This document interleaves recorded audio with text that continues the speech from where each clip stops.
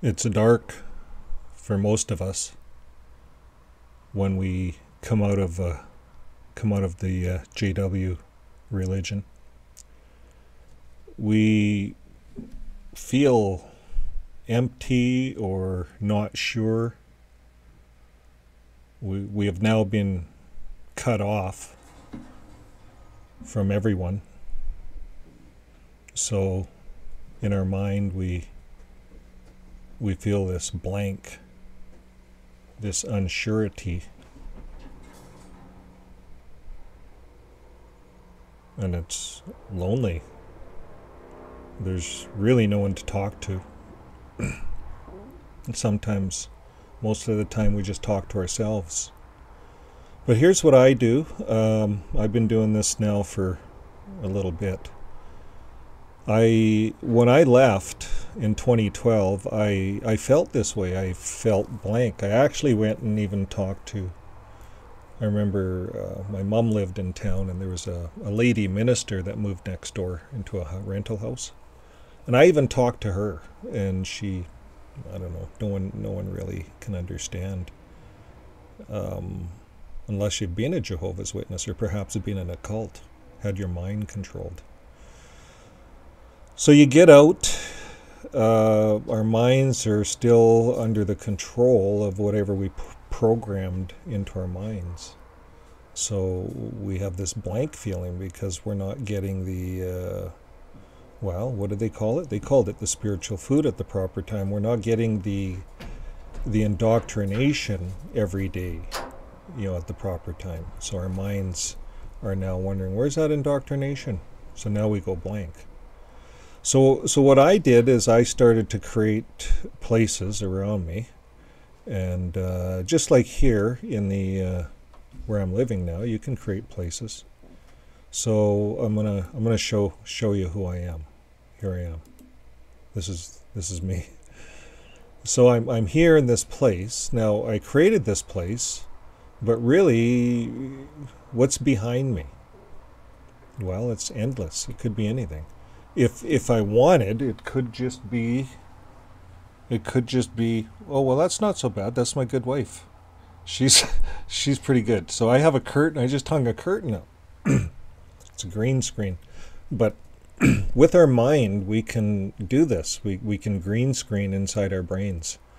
And so what I've done here, just to demonstrate it, this is what I've done over the years. And I would start writing books. And I wanted to know where did we come from, so I started writing books and from the cosmos. And I have these online under books, a playlist. And then I wrote A Journey to Love, and then Finding Purpose, and then to the Satu. And this is where some of the magic happened up to the north, and there was some good things. Now those stories are not online. You'd have to read them. They're on Amazon. And then the last book was probably the most interesting. It was called The Lost Language. So that's where my mind went, and oftentimes we can do that. It's good to put a date on things. A lot of people ask me to put a date on the thing, and it's good to identify ourselves. So I think it would be good to have some kind of a background. Let's see what we can find. Something like this, maybe. That's nice. So we can put that in our mind's eye. We can go there. But it'd be nice to have some waves.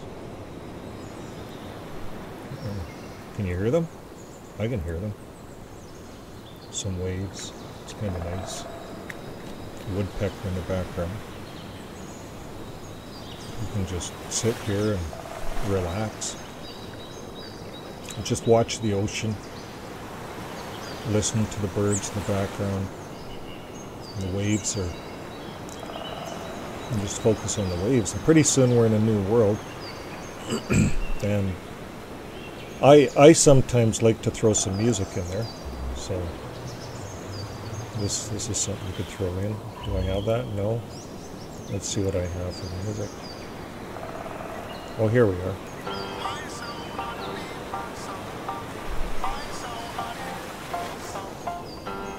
gives us that tropical feeling, Jamaican, reggae, maybe we get away from things. And sometimes when I'm thinking to myself, I'm thinking, why, I'm going to turn the music down a bit, but I'm thinking to myself, why did I get involved with the JW religion? I think about that. And I don't have to think long or hard. Now it's been, 2 years I've been working on this channel, day in, day out. We've been working on it. But really, it's not the channel we're working on, it's fixing my faith. Just like the title says, fixing my faith. I'm fixing myself. So this is what I'm doing. Sometimes we go to the safe place if we have no one to talk to, and we can talk to ourselves. So here's what we're going to do today. I'm going to talk to myself. Well, here's the number one reason why I know I made the right decision by leaving the Jehovah's Witness religion. It's life over death. Jesus talked about life over death. If you're a Jehovah's Witness, you got to choose death over life. Why? Because the 9 men at the governing body say so. That's how they interpret the scriptures. Now, when I read the scriptures, I read something totally different. Totally different. Who in the Bible commits fornication and dies over it? No one. Jesus, when they wanted to stone the prostitute, Jesus stepped in and said, well, who of you have not sinned, cast the first stone. And they all walked away because we're all sinners. So, even though the Bible does talk about blood, it doesn't say we should die over it. In fact, the Apostle Paul went on to say, you know what, if you're in a meat market, all food's good for you, even the strangled stuff, you can eat it, as long as the Jew's not there. And this is really about the Jews, these rules. They came in because the Jews had 620 rules, so they boiled it down to a few rules. And Paul said you wouldn't want to stumble the Jew, But Jews take blood transfusions. That's the bizarre thing. And Jehovah's Witnesses want you to die. They want you to die. They want you to choose death. In fact, you sign a power of attorney card over to their HLC.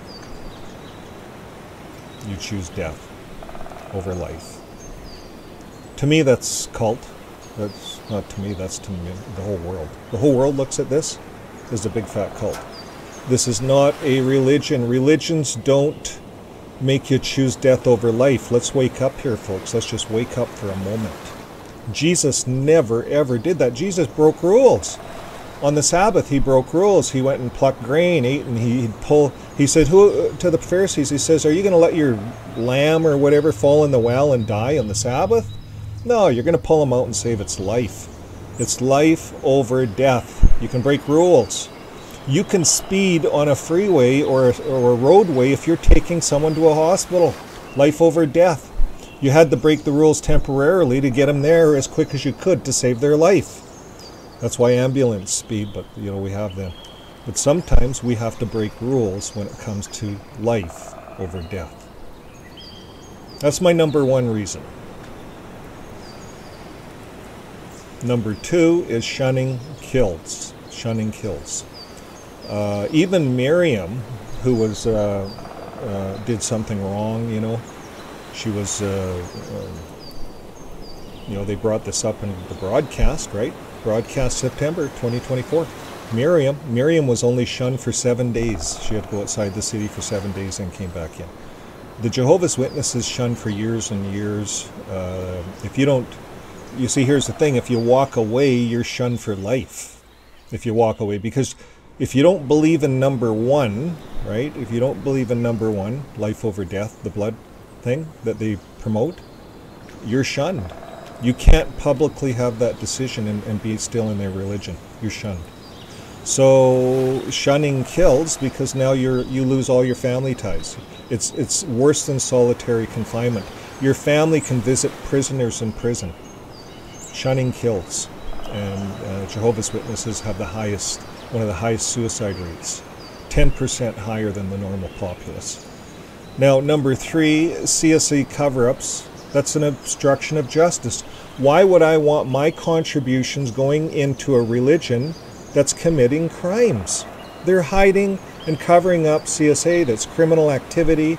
It's gone on for decades within the religion. It's been covered up. That's why a lot of us didn't know about it at the time. They really did a snap-on job covering it up. But once the internet got here, they could not cover this one up any longer. And we don't have to be too smart to figure this out, folks. It's all over the news. You plug this in. Wikipedia, they have story after story on this religion. I would be embarrassed to be a part of this religion today. I couldn't be in it. In fact, when I was in it, I was talking about the Catholics and all their stuff. And I said to them, thank God that I'm in a religion that's not like this. If this religion was like this, I said to all the elders around me, I'd quit.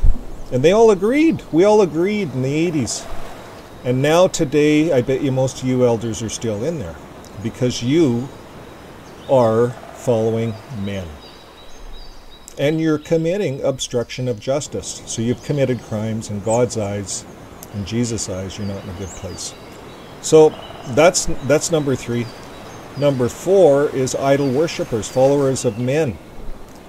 We've been reading the Elders book. Right in the beginning it says you follow the faithful slave over the Bible. If you have problems with this book, you go through the channels. Yeah, it's idol worship. This is all passed down through district overseer, circuit overseer, assembly overseer, elders, ministerial servants, pioneers. It's all passed down. It's all following men. And now you don't even read the Bible at your little stands. You pass out business cards for 9 men. You go to their site, their website, their publishing company, and they even tell us that they're not inspired. They tell us that, and they tell us they really don't have all the answers. But yet they want you to believe, and they want me to believe that they're it. They're God's chosen channels. I'm sorry, folks. This is idol worship to the 10th degree. This should be as clear as ice, as clear as anything to any of us. Okay, what's next? My 5th one is when you wake up, you have all this freedom from mental entrapment. Now this is a huge one, but when you finally wake up, the whole world around you is different. It's not evil, it's not wicked. When you finally wake up and come out of all of this indoctrination and you've spent some time on it, it's worth the journey. It's worth it. Number 5, the freedom from the mental entrapment. No longer are you entrapped to the watchtower for everlasting life. No longer are you entrapped to their false doctrines and false predictions over and over again. How many times have you ever wondered why in the same chapter they say they're the faithful slave, Matthew 24? That same chapter it says no man knows the hour or the day, but yet they predicted 1914. They're running with this. It didn't happen when Russell came.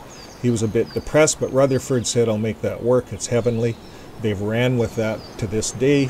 1914, they predicted the day. It didn't happen. And then they predicted a bunch of other days.